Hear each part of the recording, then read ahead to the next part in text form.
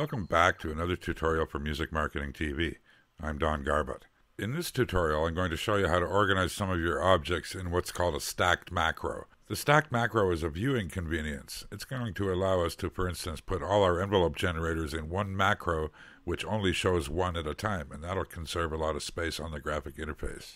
For this example, I've built a simple instrument that has 3 envelope generators, 3 oscillators, a mixer, and a filter.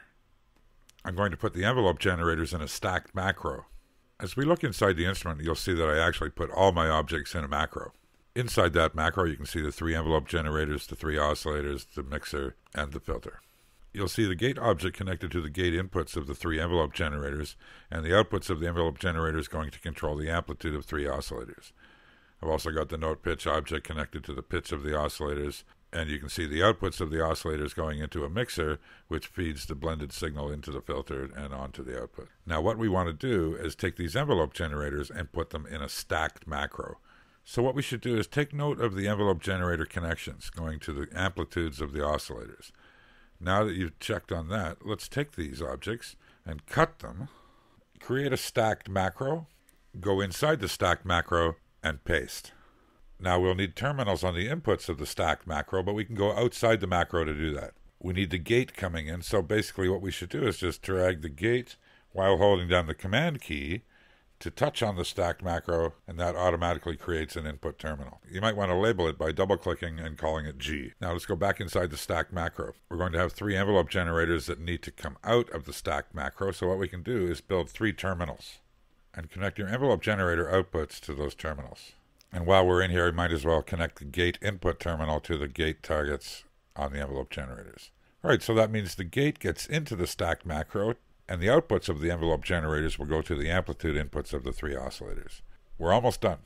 A stacked macro is going to enable us to switch between the envelope generators that we want to see, and it'll only display one at a time. So the way we need to control that switching mechanism is with 2 objects. Let's go inside the stacked macro again. The first object that we need in here is called a panel index. Oddly enough, when you first call up the panel index object, it comes up in an inactive state. So in the context menu display, under functions, select always active, and you see the light comes on. Now this object is going to do the brute force job of switching the display between the different envelope generators. But the last thing we need is a list object, and the list object will give us a graphical list by which we can control the switching of the 3 envelopes. So let's get a list object and connect it to the panel index. Now let's go back to the control panel graphical interface. I'm just going to move that stacked macro around a little bit here. You can see that it's calling itself the stacked macro, and we have the list object sitting here. We're almost done. What we need to do is enter in the envelope generators into the list object, and that's done by being in the function display of the list object and hitting the append button 3 times. Now I found that the list object likes the values to be 0 and onwards, so I'm just going to change these values here, and I'm going to name these 3 objects.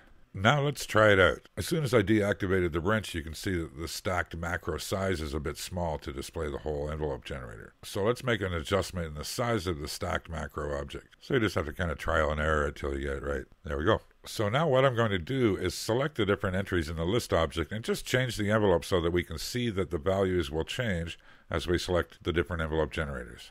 So that's the stacked macro. The only other thing you might want to do is take the list object outside of the stacked macro itself, because the list object is taking up a lot of space. It's causing the stacked macro frame to be rather large here. So why don't we move the list object outside of the stacked macro? Instead of having it inside the stacked macro, let's put an in terminal here. So first we can cut this, build a terminal, and now we'll see the input terminal on the stacked macro. And out here we'll paste our list object and connect it to the input that is showing because of the terminal that we created inside the stacked macro. There you go. With the list object outside of the stacked macro, it doesn't interact with the border definition of the stacked macro.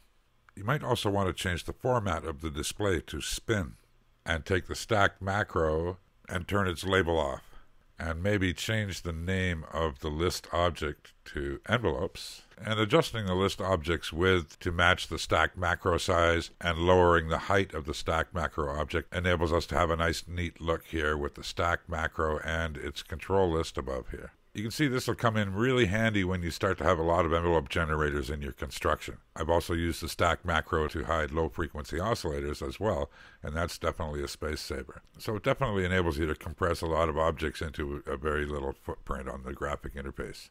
In the next tutorial in this Reaktor series, I'm going to show you how to build a patcher so that you can connect all your sources and destinations. Thanks for watching. Bye for now.